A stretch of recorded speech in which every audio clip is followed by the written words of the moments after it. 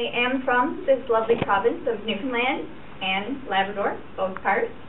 I grew up in Labrador until I was the age of 12, you know, which is when people think they're grown up anyway, 12, 13. At that point, actually, I really enjoyed my childhood in Labrador. I got to live a very rustic kind of life, very simple, with stuff like wood stoves and hauling our water in barrels from the brook. I also got to experience my uncle's skinning wolves and partridge hunting, and right now I am a vegetarian. I really have to credit my upbringing in Labrador for how I turned out, but skip a few years. At 12, like I said, I did move to Newfoundland. I grew up a bit more, and what I'm really going to focus on is what I've been kind of doing lately, like the past year or so. This time last year, actually, I was in Europe. I went for 64 days. I learned a lot about, well, I can't really say a lot.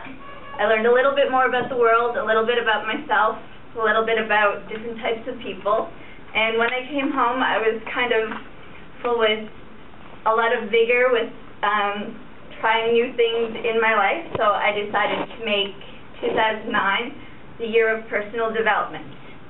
And with that, I've kind of been focusing on 3 different areas. The first one I'm going to talk about is one thing I discovered about backpacking through Europe with 12 kilograms of possessions is that you don't really need a lot of possessions. So when I moved home, I donated a lot of my things to charity. One of those things was my hair. I did the Shave for the Brave in March, and I'm considering doing it again this March. We'll see. Not really sure yet. Another one of those things is, as I mentioned, I'm a vegetarian. Some of that was from, I guess, compassion for animals. A lot of it actually had to do with healthy living. So another one of my aspects that I've been working on is healthy living. So through like diet and being active. So like Alec, I ran the Telly 10 for the first time this year. I ran it in 2 hours, 15 minutes. I'm not a cheetah, but I didn't stop. That was kind of my mantra. I'm not stopping. Well, that's the active part of it.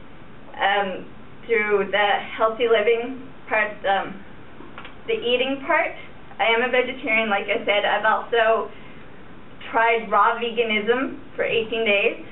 It was an interesting experience. Not a raw vegan. I also tried veganism for 6 months, but I decided that life is not worth living without milk chocolate. So I'm now a vegan who cheats a whole lot. My last aspect of kind of this personal development year is trying out new things, eventually, hopefully leading to a career development. So over the last year, I have done a bunch of courses and learned new things. I have learned to run, ballroom dancing, to swim. I've taken wall climbing lessons,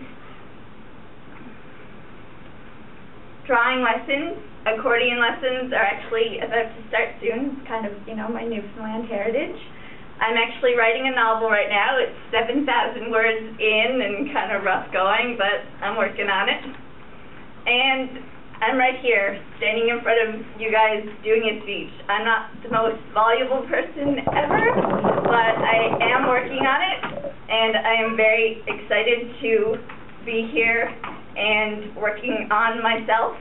As this year comes to a close, this year of personal development is not coming to a close, and I look forward to working more on myself and actually encouraging other people to work on themselves too. As I said earlier in my table topics, know yourself. I think it's a very important thing, and that is my introduction. Thank you.